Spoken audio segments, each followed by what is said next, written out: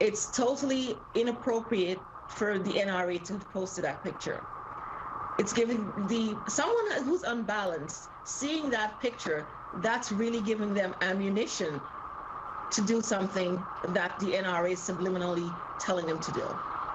Did you feel threatened? Was that your word? Yeah.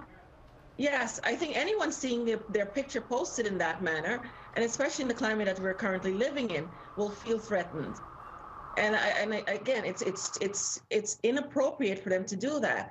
If they're so concerned about legislation that we are proposing, why not reach out to us and try to speak with us? You know, if we're on the wrong, if they think we're heading in the wrong direction, come out, tell us that. Say where do you intend to go with this? Don't make threats across the internet, and that's what they've done. The language calling what you're proposing an asinine law, saying you know next to nothing.